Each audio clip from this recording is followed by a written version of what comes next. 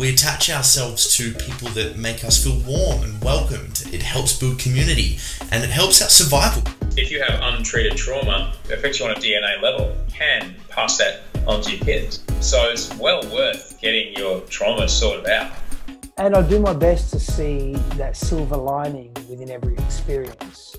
The solution should be simple, but it's not, because we're talking about culture change, talking about changing behaviors, we're talking about challenging identities.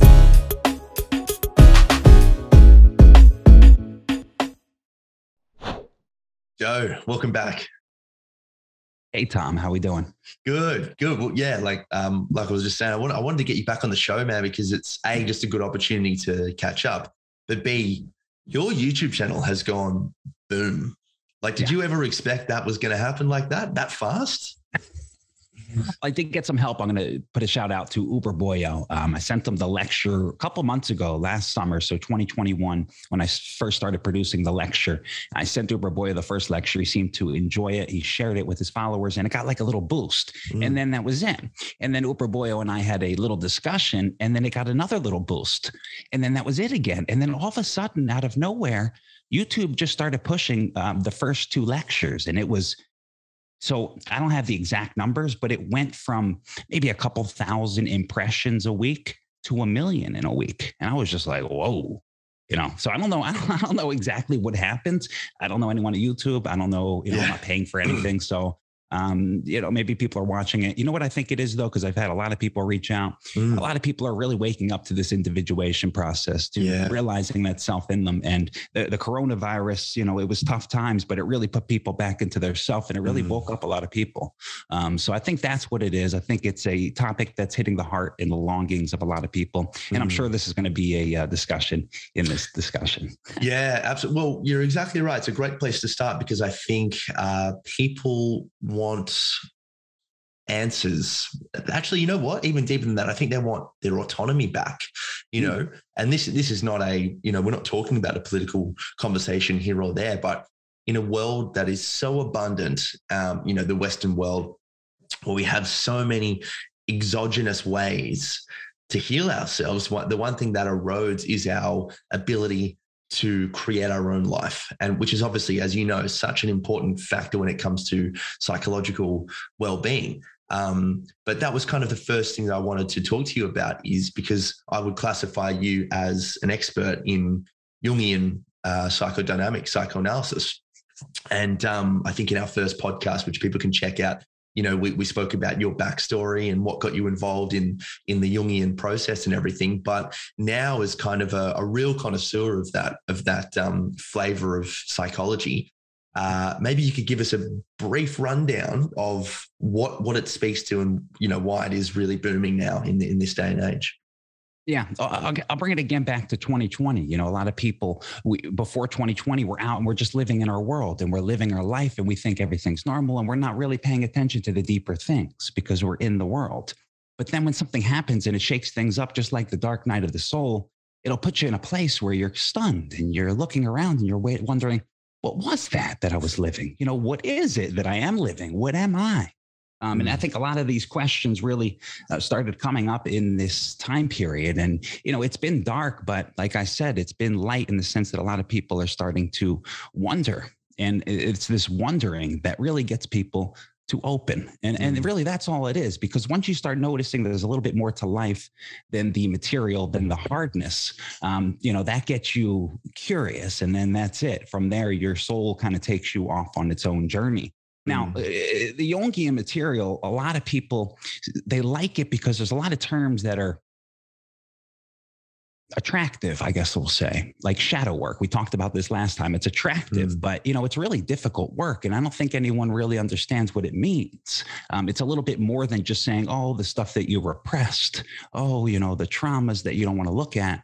It goes a little bit deeper than that. And then even deeper than that is the soul. And that's really where I think that this whole individuation, this whole process, I think the soul has been reawoken in a lot of people, and they're not sure how to work with it, that they see that there's this other thing in them that's alive, this other thing that maybe was pushing their attractions and pushing their desires outwardly, that is real. And maybe they should take care of it in a sense. So I think this connecting with the other, with the soul and the shadow, really connected to a lot of people. Now, here's the thing.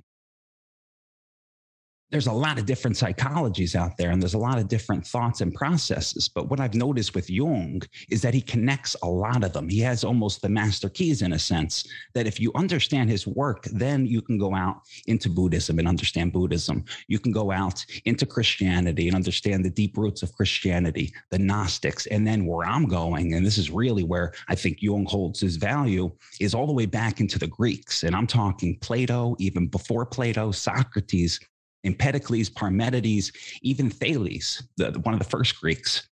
They speak on the one, and this one is what the self is. So it's really interesting to see that tied into everything. Whoa. Yeah, that's cool. Well, could you take us a bit deeper into the Greeks then? Because, I don't really know much about that at all. So this is new for me. Podcast, selfish. Let's go.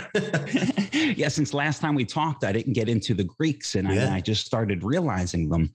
There was this YouTube channel, Pierre Grimes. I've talked about him a few times in my lecture, and he talks about Plato, but the spiritual aspect of Plato. So he takes the Republic and he says, instead of using it as an analogy to government or towards leadership, you use it as an analogy to the soul. And you start seeing this whole journey of understanding the soul, and the way that they use their dialect, is just a beautiful way to unleash that self in you, that information that's already in you, those questions that they're asking, like a coach does. They ask questions, so then you stimulate the soul, new things start arising, and that's how you get the intelligence moving. That's how you get the soul moving. But what happened was I was reading some of these works, and I found a translation that picks up the word self.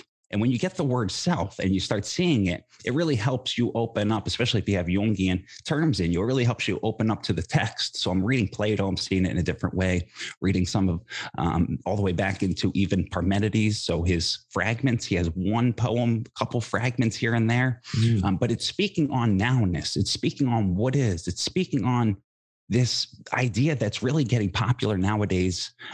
Eckhart Tolle, I think he wrote a book, The Power of Now. Yeah. So you see this Greek influence from all the way back, I'm talking 600 BC, playing a part of a lot of people's awakening journeys now, and they're realizing this aspect that is really at the roots of Western civilization. So these are our deepest roots here in the West. Yeah, it's interesting. I was listening to Ram Dass. Ram Dass is a brilliant, as you know, spiritual teacher, and I try to use a lot of his ideas in therapy as well. And he was talking about the orgasm as this idea of, when you're having sex, it's like, keen to have an orgasm, and go, here it comes. These are his words. He goes, here it comes, here it comes, here it comes. And then you go, there it goes, there it goes, there it goes. But he says in that space between here it comes and there it goes is this state of pure presence of nothingness, where you are really not a someone. No one is ever saying, oh, it's happening now, because we're just there, we're just embodied.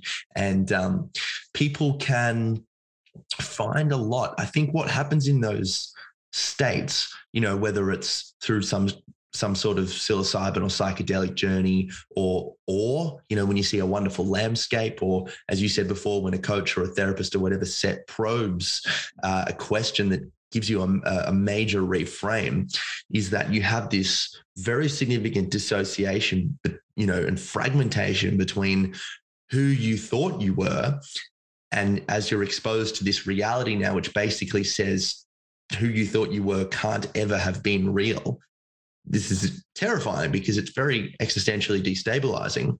But Jung's idea in The Power of Individuation is that it's also the dawning of potential, So I think that it's very, very, it's very rejuvenating, Yeah. And that word dawning, that's a word used a lot in the Greek text, that dawning of consciousness, that kind of bringing that renewal of a new consciousness. But that means that the old consciousness has to die in order for that new to come through. And, that's really the biggest aspects of the individuation journey, is removing a lot of that prior programming. It's a difficult process, but you can't see what is if you have what you thought was on top of it. You can't grasp what is.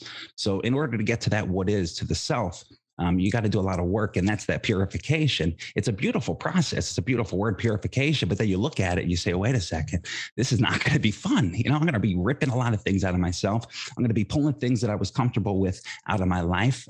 But if you can keep going, you really do start to see that logos, and then the arrow starts to come through, and it's a whole different experience. And you start to see how the reality you were living was playing off of all these emotions that didn't need to be played with because they're natural and they're real in you. And when you get to know the true emotions in you, I think that's when life really starts to bloom in a sense. Yeah. So I've got a couple of people at the moment who are moving through this kind of thing. I'd love your insights on it, mate. When someone is moving through the first stages of, as you say, an old consciousness is dying, a new consciousness has to be reborn, but they're kind of mediating between those two poles. What's something that can help people navigate that process? The big one, because the thing about it, we're going to bring in the ego. The ego, I think, is the most important thing in this, because if you're trying to kill the ego and then get rid of it and then just be open in this sense to whatever comes through, what comes through might still be something that's distorted by something, you know, in your childhood you don't even know about, or maybe your ancestry that you don't know about. So I think it's this idea of realizing that it's your ego that you're developing, and ego is consciousness subjectively to all of us. You and I have the self in us. The self is shared. That's the one that's in all. But then we each have our own individual egos. And it's this ego that's trying to open up to that wholeness, open up to grasp that realness. And it's that ego that needs to be developed. So, you know, and I don't mean to, you know, push people in the sense that are believing, you know, this whole ego dissolving, this ego, I can't think of the name, ego death, people say. Yeah. But, ego is bad. yeah, ego's bad. But at least in Jungian terms, ego is just subjective consciousness. And, you know, people say, oh, you know, you can't say that, Joseph, because then people are going to have their individual aspects in the work. And what I could say is, when you step back, you don't have to there's a way you can step back and still walk forward. But what's walking you forward really isn't you and your own thoughts. It's what is, in a sense. It's that logos or that spirit. It's a difficult place to get to, but I like to call it an in-between, because I see us in between as the ego, the in-between of the other and, you know, what's here, of the spiritual and the material. It's this in-between of mind and of body. And I think the ego, if it can center itself in that middle ground, it can really begin that development. If the ego's not open, if the ego's scared, if the ego's fearful, then it can't really develop into the self, which is wholeness. And if it has judgments, you know, same thing. So I think if anyone's getting this started, really focus in on understanding the ego and then being open to that other, see if you can catch the self. And you raise a good point, because people do think the ego as just inherently a bad thing. But we do need an identity, you know, and to not have one is, unless you're working towards enlightenment and you're happy to renunciate and become a monk. You know, for most of us, that isn't really the journey that we want to take. But so you do need an identity. Otherwise, how do you function? And I think that's the part of the West. You know, the West is sort of that ego. You could say the East is the self. And I think they're both in need of a unification. And this is that unification where the ego is not trying to say, oh, I want this, so I'm going to go out and I'm going to go get this. You could try to do that. But there's this other aspect of you that if you're trying to go out and get what you want, but you leave your other self behind, it's never going to fulfill you. Now, if you can walk with that other together and not force it, but let it be, then you'll see that life opens up in a different aspect. And then the synchronicities start popping up, and then everything gets a little bit magical. Yeah, that's really cool, man. Yeah. So why don't you talk us through what's going on with your YouTube and the lectures and things like that? So did you have I've listened to a few of them. They're really, honestly, man, they're fantastic. I know I messaged you when after the first one came out. For anyone interested, Humble You Media on YouTube. They're really, really great lectures, and they're so well produced, mate. Like as you talk and the images, it's not just an audio. It's a real journey. You're watching these videos, and you really feel involved. So kudos to you for doing that, because they're really, really enjoyable. So why don't you talk us through the first couple of lectures? So it was specifically about Jung's Red Book. Is that right? Yeah, Jung's Red Book. And what I do is I just do Liber Primus. So the Red Book split up into 3 different books. It's Liber Primus, then Liber Secundus, and then at the end is Scrutinies, where he really scrutinizes the whole work. It's a beautiful, beautiful last little piece. But Liber Primus, the reason I did this lecture on Liber Primus is because Liber Primus is about making that connection, beginning to see the self and losing that ego pull, that ego-ness in you, being a humble ego and seeing the self. So you see him kind of go through this process of removing things from the world, getting into himself, seeing some of these images arise for the first time. And I wanted to show people that aspect, how they can go through this process to eliminate that old way of living and then reconnect to something new. And then once you connect to that other, then you go on your own journey. And I didn't want to, people are saying, oh, you should do the whole series, the whole book. But if I did the whole book, that's his journey, and I wanted people to get to the point where they get their self and then they take their journey. So that's why I did it in that aspect. And then the way it came through was a little bit numinous.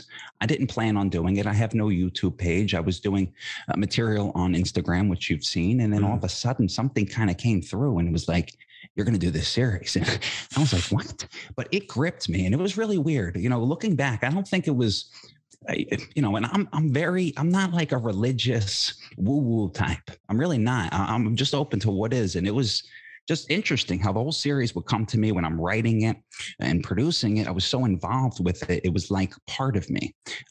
So maybe that's why you've seen like, oh, you did a lot of work with it. It's because it was part of my life for the whole summer, right? And I would write the script, then I would read it, and then I would put it together and create the visuals. But when I'm doing it, I'm not thinking. I'm just kind of letting everything flow. And a lot of artists talk about this. And this is that creative spirit that you can get if you go on this individuation journey. You can really allow it to speak through you. It's a really powerful way to create. So that's the way the series came through. And what I was trying to do real quick, you mentioned there's visuals, there's me talking, and there's a lot of different things going on. I'm trying to present information in a different way to stimulate all the senses, try to show people images, to show the text, even music I had in the background.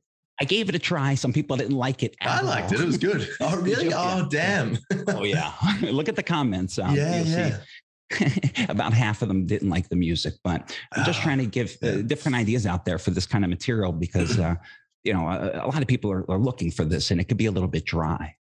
I think a lot of people are looking for this, and I think they're looking for a modern take on it as well, because I've read a couple of Jung's books. I've not read the Red Book, which I do want to give some context for listeners who are new to this stuff in short. But it's amazing how quickly language evolves, isn't it? And I think people need someone like you, can be a beacon for that, who can understand his writing and then give it a modern take for the contemporary listener or consumer of Jung's work. So, that's another thing I think that you've really nailed, mate, because you simplify it without dulling it down, if you understand what I'm saying, which I think is really great, because you still want to go in because it's so deep. This is some of the deepest, so for context, Jung, as far as I understand, you can help us out here, was Freud's prodigy, his student. And then I remember reading about a dream that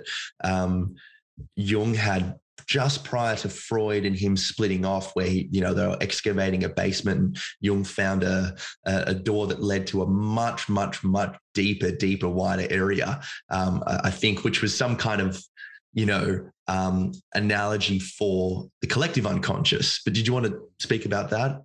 Yeah. Actually, they were having a conversation, maybe a little bit. I don't know the time frame of this dream. I never heard of that dream, but he's having a conversation with Freud. I think they're at a restaurant. They're somewhere else, and they're talking about the unconscious. And Freud's, sticking with his physical. It's just your lifetime and your repressed sexual desires. And then Jung's speaking on this spiritual aspect. And he says something about the book on the shelf, and the book on the shelf fell off. And he says, see, he was kind of showing you like, hey, there's other senses out there. There's other spirits out there. The book falls and the book falls again. It falls twice. Wow. And after that, they split off. And then Jung, he goes into his Red Book. So Jung starts the Red Book. 1913. I believe he broke with Freud 1912. So about a year after. And then his whole analytical psychology comes out after the Red Book. So I try to show people his whole psychology, he lived before he gave it to people. And that's what I love about him, because he made sure it's real before he spoke about it. And he's not a sophist just playing with words, which I see a lot of people doing out there. That's brilliant. That is really cool. Because the whole psychology. The whole psychology, exactly. You know, to really live it, I mean, the world is always so polarizing, and, you know, especially in our world. So I've worked as a counselor, psychotherapist, counselor, whatever it is. There's psychologists and psychiatrists. And, you know, I've always thought that, you know, if you speak to a surgeon, you're going to get surgery. If you speak to a physio, you're going to get rehab. If you speak to a psychiatrist, you get drugs. You know, obviously I'm stereotyping a lot here, but depending on what you want can give you insight as to who you should speak to. And psychotherapy, counseling, analytical psychology, it's much more reflective and experiential. And I'm biased in that regard because I think it's fantastic. But I think what's so cool about Jung's side of things is that he actually was using his life as a process of self-discovery to then bring about this psychology that was, by definition, embodied. And he did that work. You know, I've not read the Red Book, and it's one of the reasons why I wanted you to come on today.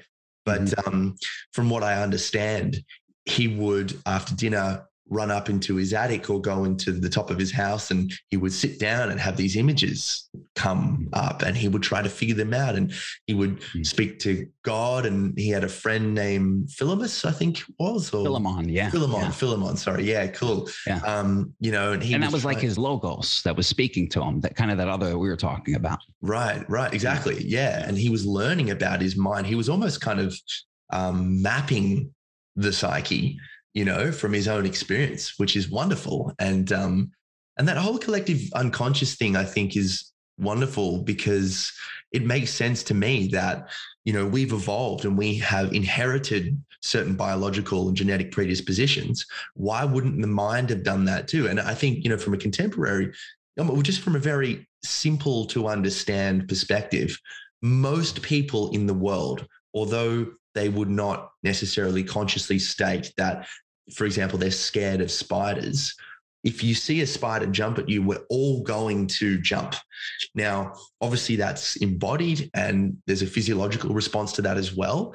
But we would all have some kind of fear of spiders because our ancestors evolved to become afraid of them because they could kill us. Now, to me, that's one way of understanding the collective unconscious from a very simplified but true aspect. Yeah. Another good example is religion. You know, religion was first, there's this God in the sky. And then all of a sudden he came down to earth. There's this man walking on the earth. And what Jung said in his answer to Job is the next phase, you know, the higher level of consciousness is we're all embodying that spirit, the one in a sense. So, you know, the same way. And then real quick, I want to mention this because you really brought this up in my head and I never thought of this. A lot of doctors nowadays, they're giving medicine out. A lot of these, especially mental medicine, are they trying it themselves? Because I don't think they have, you know, and you think about Jung, he's doing his psychology, trying it out before he gives it to us. It's a lot of respect that I give Jung. And a lot of people, real quick, I do want to mention, he was a psychologist and he was a scientist, but he had to play the part to get this information out. He truly was a mystic in a sense. His true roots are mystical, prophetic. And he was clean. A lot of people I see asking, was he on cocaine? Was he doing LSD? He was very clean during his whole process. So there's a way to access this realm clean. I do want to mention. That is a great point. I think Albert Hoffman and LSD was 1936 or something around then. I could be wrong. First trip without any bias because he didn't know it was LSD and it would bring out this crazy vision that he had. But you're exactly right. You know, you read Inner Work by Robert Johnson, and his whole thing there was, you know, dreams and just what would kind of pop up in meditations and things like that. And, you know, my fiance is a breathwork meditation teacher. The shit that comes up in that is just insane. So there is this kind of inner being that, you know, is cause for, I mean, look, if you're listening to this podcast and you're like, what the fuck are these two people talking about? At the very, very least, take away that you have the ability to learn more about yourself, and that's wonderful. Yeah. Yeah. And like you said, like that it's collective. So we all have it in us. If we didn't have that in us, we wouldn't be able to survive. It's such a beautiful aspect to us, and it's recording everything. So then when we subjectively live, each and every one of us, we're all twisting it in our own ways. And that's why it's so difficult to have the psychologist help the individual, because the individual is dynamic. And with psychology, they're trying to find these objectives, but it's so hard when everything's in a sense subjective. And I think there needs to be a little bit more individuality and subjectiveness in psychology. But that's just a personal theory. No, mate, it's my theory as well. I think, you should never look at someone and say you can fix them, because we're all so different. And also, if you try to fix someone, you take away their journey, and that the journey is the life, so you're taking away that soul, it sucks. You don't want to do that, Yeah. And it's a huge problem in therapy. And I'm sure you've dealt with it too. A lot of the projections come out on you. Yeah. Oh, absolutely. Yeah. Well, so why don't you take us through the Red Book? Because I know a lot of people would be really interested in this. So what's going on? So he's writing this book, 1930, and you say he starts writing it. It takes him about 4 years from memory. Is that right? Or maybe longer? He was writing it into I'm trying to think of the last Black Book entry. It's either the early 30s or the early 20s. Yeah. Oh, so it's kind of like his personal diary almost. It's his personal diary. He called it his experiment with his unconscious. That is cool. Awesome. Yeah. So what are some takeaways as you read it? Because I know it's his own journey and stuff, but there must surely be some huge nuggets of wisdom that come from that. Like, what are some big things that kind of pop off the top of your head? So much. Let me think. I think that one of the main things is in his first visions, he's talking about logos and eros. And it's this aspect that I see in everything. Now that I see it in everything. So every archetype, if you think about an archetype, every archetype has a sense of intelligence in it, which is a logos. And then every archetype has a sense of agency in it. The agency is the archetype kind of comes through whenever it wants to. It might be projected out because you've seen something in the world, or it might just come through on its own. There's an agency to it. So that's kind of that eros. And it's like everything in this world has to have some kind of energy and some kind of intelligence in it for us to know it. So it was like this connection of seeing that. And then that helped me see a lot of different things in my own life and in my own, the archetypes of my own self. I'm wondering, what's the intelligence behind this? What's the energy behind this? And that just simple formula really helps. And then to see Jung 1913 speaking about it, it's just beautiful. Another thing is this aspect of individuation. It's such an interesting word. But I'm finally understanding it. Individuation isn't becoming an individual. It's becoming the one. But if you know the one is the all. It's wholeness. So individuation is a road towards wholeness. And it's that's why he calls it individuation, because you're trying to be that one, the kind of the one in everything. Another thing is, like I said, it's broken up into 3 different sections, but in every chapter, what he'll have his visions. And then under it, there's a second layer. It's a number 2. There's only one reference to call it a second layer. You have to find it in the beginning, but these second layers are where Jung goes back and now he does his own psychological evaluation on his visions. And that's where the gold is, because you get to read the visions and they're great. And once you start picking up on the symbolism, you can really have fun with the visions. But man, when he goes in and he starts interpreting his own dreams and his own talks, that's what's really important. And I want people to know that what he was doing was active imagination. Yes. So what he would focus, I'll give you one example, focus on digging a hole. So he's putting that in his mind, digging a hole, he's focusing on it. And then he allows the image to come through. And then he's consciously in the dream, but he's not choosing the dream. He's just in the dream, as in living in the dream, living in the imagery and having these conversations back and forth with what shows up. And then he would try to figure out what's the essence of that just showed up. One, he had the red one. That was the devil, his own personal devil, which he saw. So then he makes all the connections, connects the emotion to it, and understands what the logo is through it. So yeah, they're the basic parts. And then there's two different versions of the Red Book for anyone interested in purchasing it. There's a smaller version. It's only a $20 or $30 purchase. And it's a little red book. It looks like a Bible. I actually have it with me right here. And you see, it's just like a Bible. Cool. And it's really not a bad read. And what I would recommend if anyone does buy it is to go into the appendices at the end, and you'll see a lot of gold. Now, there's also another edition of the book. It's the Philemon version, and it's like a textbook. I have the black book here. It's about the size of it.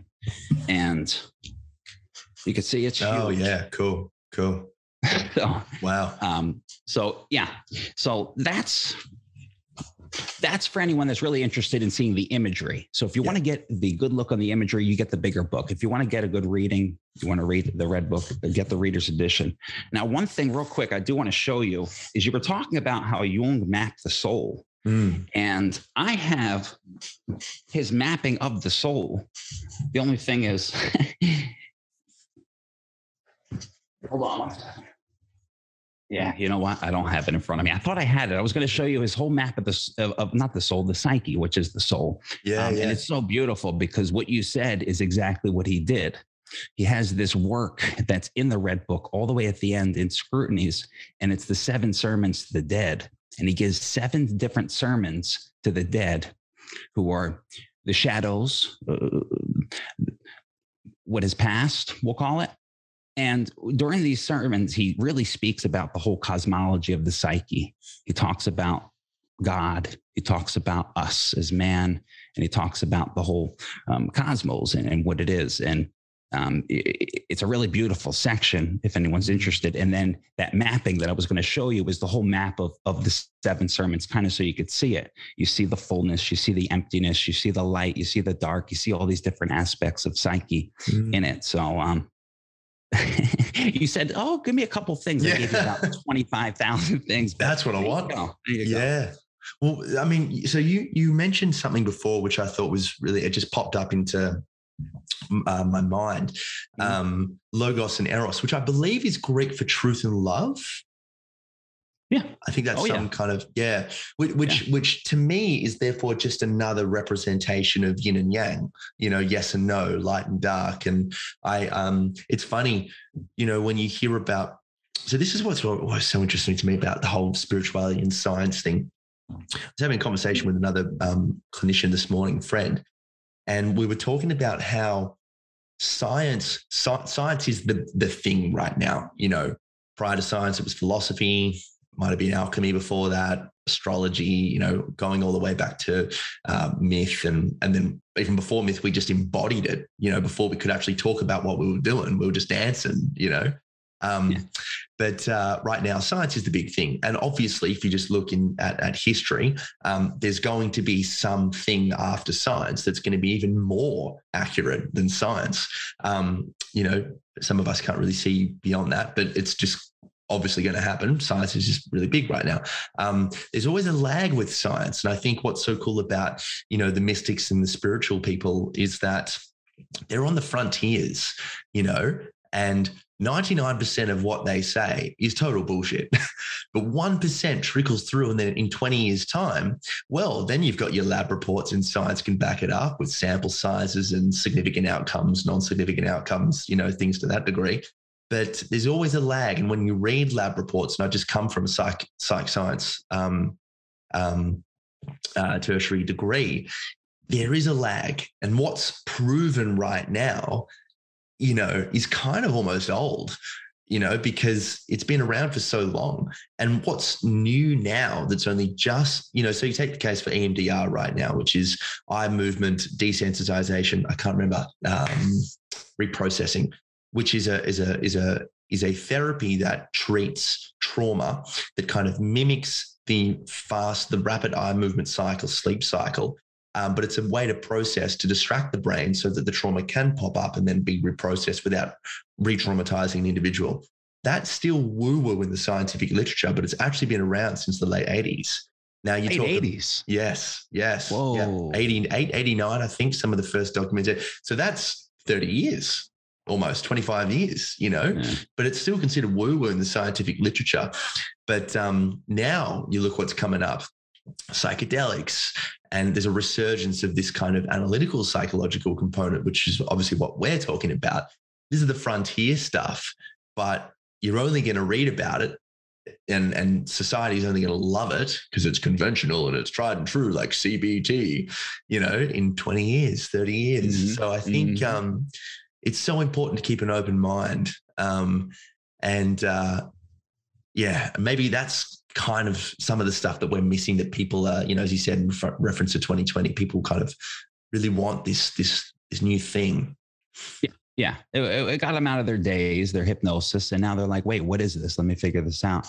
You said something. I think I just lost it now that I just said that. You said something. I lost it. I lost it. I mean, I could give you something else. Yeah. I lost that. So I want to give you this. You're talking about the dreams, and the dreams are coming up, and a lot of people are now interested in the dreams.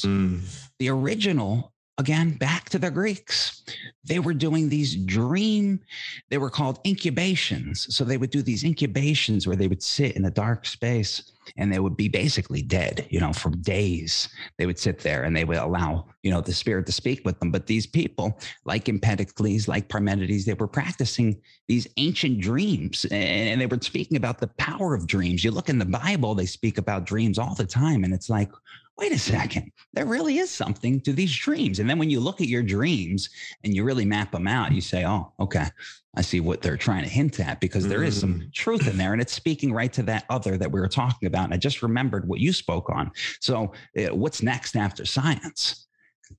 I think it's that realm of the collective, it's that microscopic, the quantum that we're trying to get to, we're breaking through it, but I think there's something that keeps everything in order. There's something further than physics. Maybe it's the quantum, and maybe what the quantum is connected to that collective psyche. I remember hearing stories way back where in Alaska, there would be storms in northern Alaska, and the people were so connected that they knew in southern Alaska, just from their mind, that something was coming. They would get like messages maybe from northern tribes or people that they knew in the north.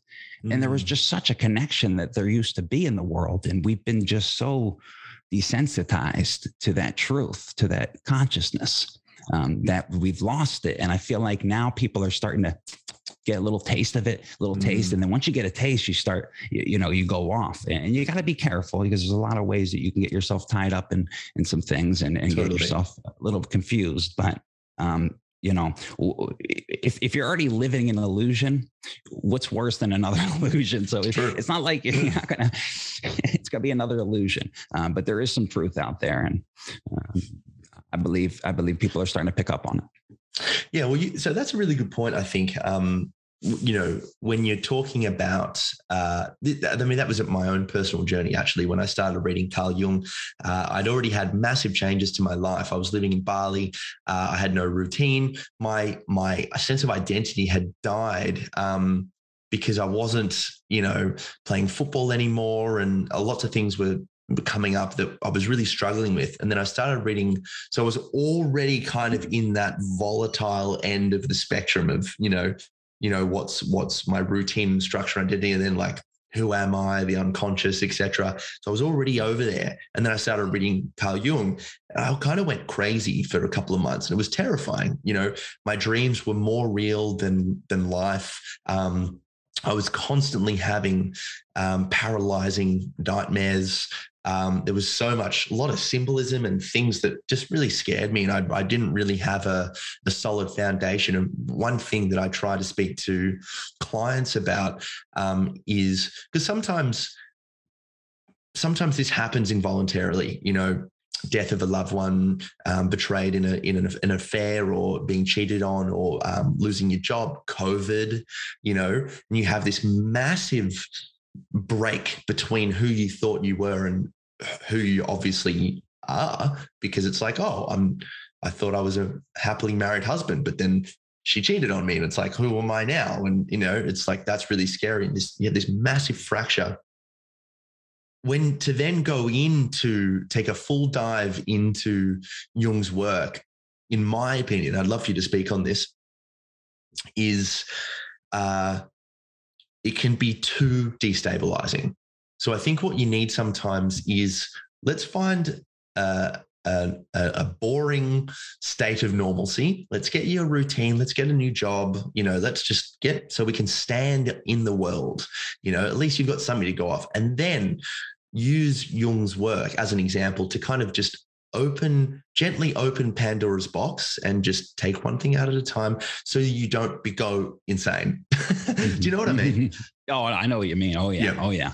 Yeah. And I could see you, going into it when you're in the Massa Confusa, it could really set you off. I didn't go into it in the Massa Confusa. I wasn't in a disoriented state. I kind of caught him after I went through my own individuation journey, or I'm still on it, but I caught him a little bit after and then connected my experiences with him. And that's why I felt so right. But yes, that's a great point. I'm glad you said that, because a lot of people, when they're at their most desperate, that's when they're looking for something. And then they'll find someone like Jung, or they'll find one of these spiritual people on Instagram who are gonna, we're not gonna talk about them. Yeah. But, yes. No, but there's a lot of innocent people that are looking for truth, and that's the most vulnerable place. And it's so easy when you're in that space to give yourself to something when you don't even know what you're doing. And that's why I brought up the ego earlier. What can somebody look at? What can somebody know on their journey if they're just about to get into it? It's this ego that you have to have this development psychologically, and it's little things like what I used to do to build my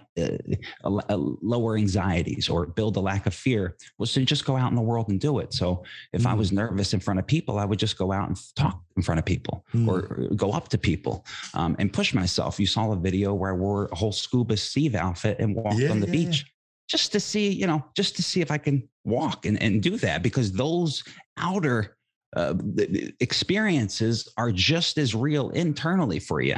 And if you're pushing that, you're actually developing yourself, and then you can handle some more fearful situations and you can handle things. So there's ways that you can develop yourself to take on this work. And I think that's what the alchemist really spoke on, was the great work and being the adept and being initiated into the work, requires another. And if you don't have that other, you're, like you said, you can get completely lost and taken away. Yeah, exactly. I mean, exactly right. And it's too far on one end, too far on the other end is really damaging, because there's also wonderful things about being human, like eating too much pizza, getting drunk with your mates, like watching the footy, or just having a job. I think that to use your point about the spiritual people on Instagram, et cetera, and stuff, and obviously everyone's different, but I suppose the cult of what it is to just be spiritual and everything else about societal convention is terrible. It's like you need both. You need to, part of the function of a proper adult is someone who has reclaimed their individuality and can integrate that into society, because society is also life-sustaining. And there's a reason why thou shalt not kill is still an accepted idea, because we shouldn't kill people. And you need to have structure and routine, because the other side to this is that we are primates wearing shoes. We're part soul, to use that word. And we have this incredible ability to become more and more enlightened as a process of reading and speaking and learning more and humbling ourselves. But then the other side is, it's like, we like to watch Netflix, chill out, all that kind of thing. Yeah.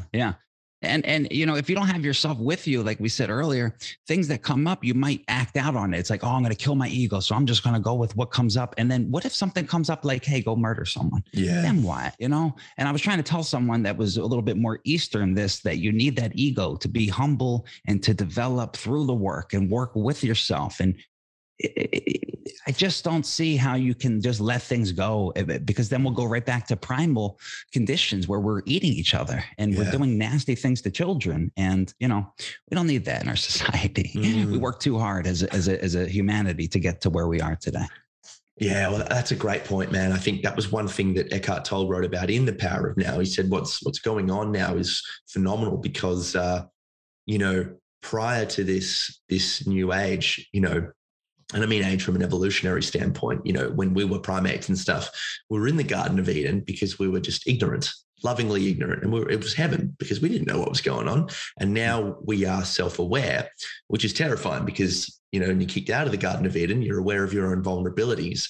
But then what's coming next is this ability to live in that enlightened state, but also be aware at the same time. So it's that transcending consciousness component, which is, I'm so miles and miles and miles away from that. We could probably name on about, one hand the people who managed to get there.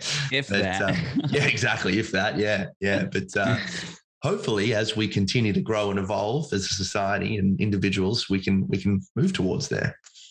It seems like that's where we're going. And, it's going to be dark times right now because it seems like it's this transition period. Now, how long is it going to be? It could be hundreds of years. Who knows? But you can definitely feel in the air, things are a little bit different. People are taking life differently, interested in new things. And the old sense of the world really is in our eyes shifting. So really interesting times to live. And, at least for me, I got Jung to help me stay connected to myself through the chaos. Yeah. So Joe, why don't you tell us a little bit about your business? So what do you actually, because this content is exceptional, mate. If all you do is create more content, I'm a happy man because I get to learn from you. But how, are there any other ways that people can benefit from what you're doing? Yeah, I work with individuals. Now, I've been cutting that back a bit because of the videos. It takes a lot of time to create a video.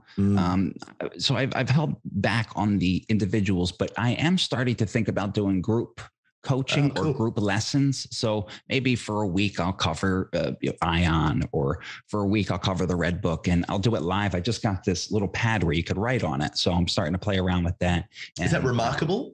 Is that what it's called? No, it's WeCom. Oh, okay, cool.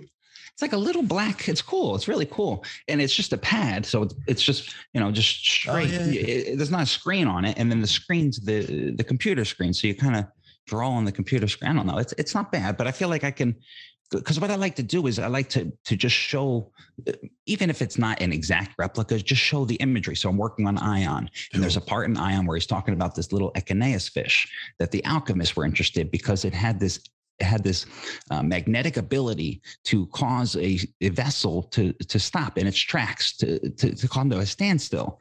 So just to draw it out and then draw the fish and kind of just do a couple of things and then put the labels on it. So the fish, this is the self, the vessel, this is the ego. And then you can kind of see it psychologically. So then you could really incorporate the information, because when you're reading Jung, he writes it where you have to kind of stop and read. Yes. In a sense. Yeah. So Ion blew my head open when he was talking about how Jesus was crucified between two representations of good and evil, and what that means for the self and the quaternity of the cross. And, this is obviously very esoteric stuff now. So if anyone's interested, Ion's a fantastic book, but it's terrifying because it was like when I read, so I got all of this from Jordan Peterson, and he was talking about Beyond Good and Evil by Friedrich Nietzsche. And I read that as well. And that was terrifying. It's like, it's not even a book. Like you read like these like 50-word paragraphs, and every one of them you have to stop and go, well, I can't live life like that anymore. And you have to stop and, oh man, it's crazy reading. Yeah. I think they write in the way to make, like, if people really want to know what they're trying to say, that they have to stop and really read it. So it like concretizes into their consciousness. Because if you read something once, you'll remember it maybe for a day or two, and then it goes away. But when you read something 100 times, it's never going away. It's like ingrained in you. So I feel like some of these writers like Nietzsche, he's the same way. It's like you read a sentence, and you have to read it back maybe a few times, maybe smack your head over the book a few times before you could start understanding what the heck's even going on. Yeah. But they're beautiful, beautiful texts. Beyond Good and Evil. It's another one that really shook me. Yeah. So you're working on Ion now as a lecture? So it's not a lecture, but it's just on one chapter in it. And the way it came through was a little bit numinous. I had a voice that said, "Oh, hey, go look at the first Greek philosopher. That's Thales." So I'm looking at him. He's talking about moisture, and then he started talking about how how the magnet can attract iron and move iron, and there must be a soul in it. There must be something in it that's being able to move it. So then I'm like, wait a second, that's an Ion. So then I went to Ion, and I'm like, maybe this is where I should go. So I made the video on this one specific chapter. It talks about individuation. But Ion is something you don't want to read unless you truly know Jung and kind of know astrology and some other things too. Yeah, I certainly had to read. When I read it, it took me a long time to read because I had to read his other works to figure out what he was talking about, because that was a deep book. So it's like you read one sentence and there's like 4 to 7 different Jungian specific references and jargon. And it's like, okay, what the hell's going on here? And then he starts with it goes ego, and you're like, oh, this is easy. He's talking about the ego. Then he goes to self, and you're like, all right, and I'm sorry, not self, shadow. And you're like, oh, I love shadow. And then it goes anima and animus, and it's the soul. But people are now getting a little confused, and then it's self. And then after that, it's like Nostradamus, astrology, the structure and dynamic of the self. So it gets a little crazy. But then there's other of his works like Man and a Symbol, a little bit more easier to understand, and a really great book to start with for Jung. So,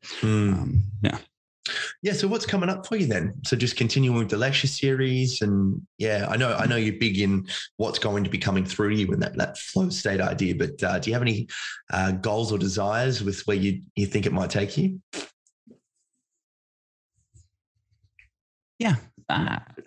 I honestly want to create material to get people back to their self, to help people see through, and to inspire people to begin to take their self serious. I really don't do this for myself. I again worked on TV before. If I wanted the attention, I would have just stayed on the news. I really do this just to get the information out. I feel like it really helped me on my journey, and it seems to connect with a lot of people. So hopefully I'll do some speaking engagements too in the future, now that things are opening up. Yeah. But yeah, just living the life. That's awesome, man. Awesome. Well, hey, I suppose we should, direct people to the YouTube channel. Is it Humble You Media? That's it. Humble You Media. Awesome. And then U is just the letter U. Yes. It's not YRU. Yeah. Yeah. So cool, mate. It's always so fun to catch up with you. I love following your journey because from a selfish perspective, I get to learn from it. So it's really fantastic. And I really thank you so much. I've been on your podcast now 2 times, and overall in the past 2 years, I've only been invited on a few podcasts. So I do appreciate you. I really love our connection. We've been connected for now a year or so. And, I'm just grateful that there's people like you out there trying to get this information into the world. So thank you. Yeah, mate, right back at you. Well, yeah, guys, as I said, please check out Joe's stuff on Humble You Media, because it's really fantastic. And, the good thing about this day and age is, a lot of us have commutes and things, so you can listen to it when you're driving or chuck it in and listen to it as a podcast. It's well worth the watch as well if you want to just make lunch and dinner and check it out as you do. But fantastic insights, from just a brilliant mind in the name of Carl Jung. And, I think when it comes to psychology, it should be a process of learning more about your mind and how you want to live. Because at the end of the day, there's a million words for what we all do, whether you're a content creator or you're a therapist, a psychologist, a clinician, a psychotherapist, a coach, whatever the fuck you want to call yourself. But hopefully, if they're all doing the right thing, they're trying to help you find a sense of fulfillment, which can only come from how you personally want to create the world that you live for the time that you have. And, Joe's certainly doing that with what kind of the stuff that he's putting out. So couldn't recommend it more. And yeah, mate, thanks so much for your time. I appreciate you. Real quick, on Tom's page, he has this amazing video of one of the greatest people in the world. His name's Wim Hof, and I'm sure you know Wim Hof. But I saw you drumming with Wim Hof, and I'm like, wait a second, I knew Wim Hof before Jung. Yeah. Wim Hof. You were saying how the breathing, your fiance, was it your fiance or girl? Yeah. Fiance, how the the images and the dream and the symbols are coming through, and man, that's what really got me was Wim Hof's breathing method. That's what connected me to myself, and I started picking up on that realm before I even knew Jung. So check out Tom's channel. He's got that cool video on there. Yeah, both playing a song. That was good fun. Yeah, well, guys, thanks so much for tuning in, and I'll speak to you next week. Bye.